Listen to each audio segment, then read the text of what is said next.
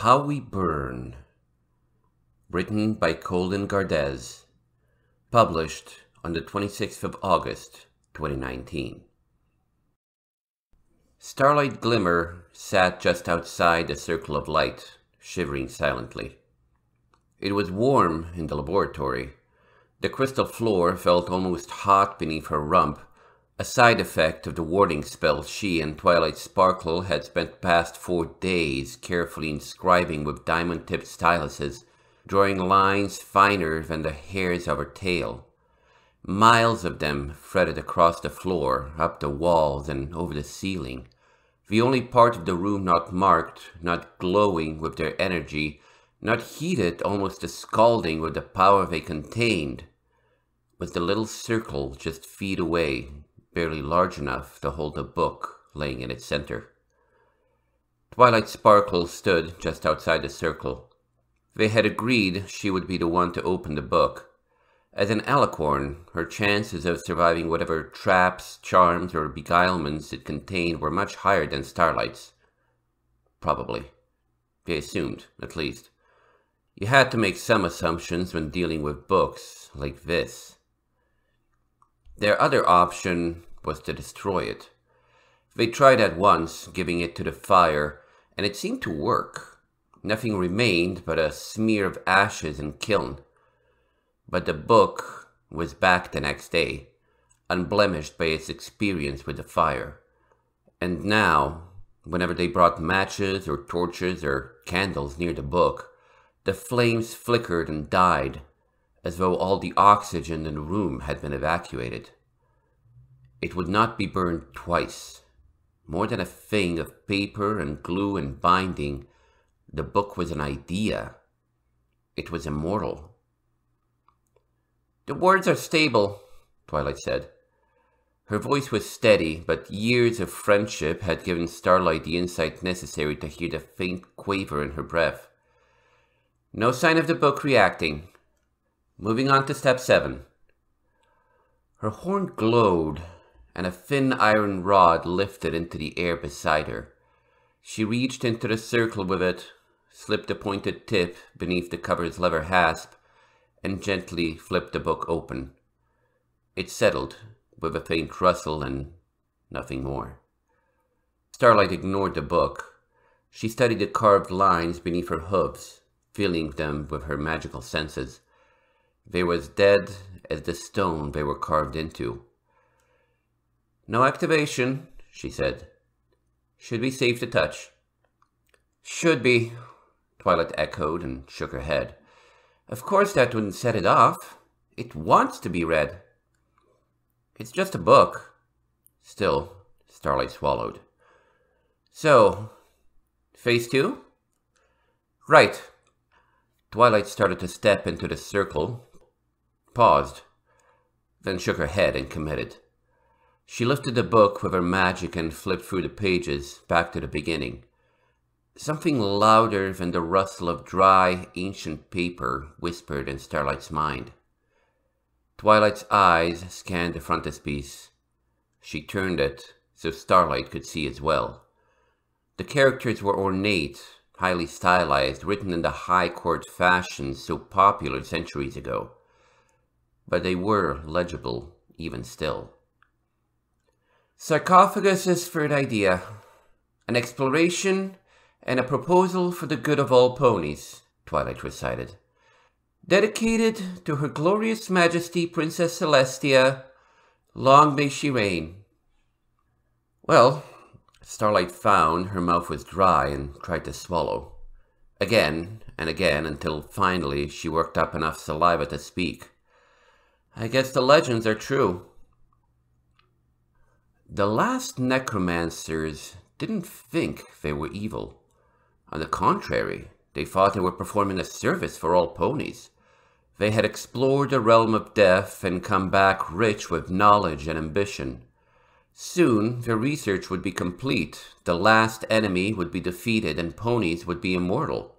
The fact that some of their studies were unsavory, their methods morally questionable, and the subjects of their experiments not always voluntary was problematic, But this was an era of wars and famine and magical snowstorms that lasted decades and buried entire countries in glaciers. A few eccentric sorcerers hardly seemed like the greatest threat in the kingdom. After, ponies questioned Celestia, and that took some courage back then, for Celestia was not always the forgiving, benevolent monarch of these later days. Why didn't she stop them when she could? It was simple, she replied. She never thought they would succeed. Later, all the princesses gathered around the book. Luna scowled at it with a special disdain. Cadence refused to come nearer than the walls.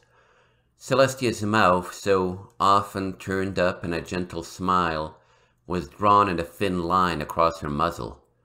Her lips pressed hard together.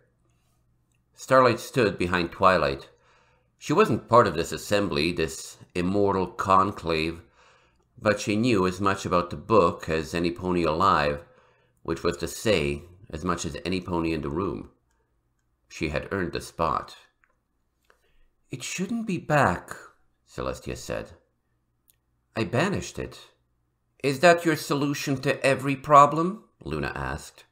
Her voice could have etched metal. Some problems lend themselves to no other solution, Celestia returned calmly. How did you find it, Twilight? It appeared on the life sciences shelf in the library yesterday. There is no record of it ever being entered. It's not in the catalogs. The only copy was thought to be lost centuries ago. It shouldn't exist, but, well, here it is.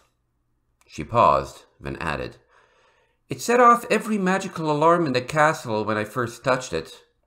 It's more than it seems. Have you read it yet? Cadence asked. She had to raise her voice to be heard from across the room. That's what it wants, you know. It's just a book, Starlight said. She was suddenly conscious of the attention of 4 alicorns upon her. 4 oaks, weighing the words of a mayfly. It doesn't want anything. Luna snorted. Not one of those statements is correct. What do you mean? Celestia's horn glowed, and the book slid across the crystal floor with a chime-like whisper. She lifted it and gently stroked the cover with her hoof. A silence stretched out between the 5 of them, until Celestia finally spoke. It does want to be read, she said. And it's not a book. It's a pony. Silence again. Someone retched. Starlight thought it was Cadence, but she couldn't turn around to check. Her eyes were only for the book. She stared at it, even as the rest of the world went gray and her vision became a dark tunnel. Something buzzed in her ears. Cold sweat dripped in rivers down her coat to dapple the floor with dark flowers. She drew in a gasping breath just before passing out. No. Sarcophagus wanted many things, Celestia said. He was a wonderful pony, good in his own way. He wanted to help us all. But he sometimes saw ponies as ways rather than ends. That was the greatest tragedy in the end. Not that ponies died, though of course that was terrible. The tragedy was that he thought he was doing something so good. She set the book down and looked at Starlight. Have you ever felt that way, Starlight? So certain you were doing something right that it didn't matter if a few ponies got hurt? That the world would be better in the end? Starlight's heart hammered in her chest, so hard the tips of her ears trembled like flags. She tried to speak, failed, and merely nodded. Celestia looked away. That's how he was, and in the end, he was victorious. Twilight's horn lit, and she floated the book back into the circle of light. It opened of its own accord and lay there, waiting. So, what now? She asked. What do we do with it? We can't destroy it. Kill it, you mean, Luna said. She stared at the book through narrow eyes. Her wings rustled at her side, eager for some violent work. Bury it, Cadence offered. Say it is lost, and Sarcophagus is dead, and let ponies forget it again. Twilight started to speak, but only got a few words before Luna interrupted her. Celestia tried to come between them, but that only turned it into a freeway argument. Starlight heard none of it. She closed her eyes and focused on her breathing. In, out. In, out. Finally, her heart calmed. I did hurt ponies, she said. The room suddenly went silent, and she felt their eyes on her again. I did, she continued. And afterward, I'd have given anything to undo all that pain. I was willing to undo the whole world. Her horn glowed, and the book slid across the floor. She picked it up and held it against her chest. It was warm, and seemed to pulse with its own heartbeat.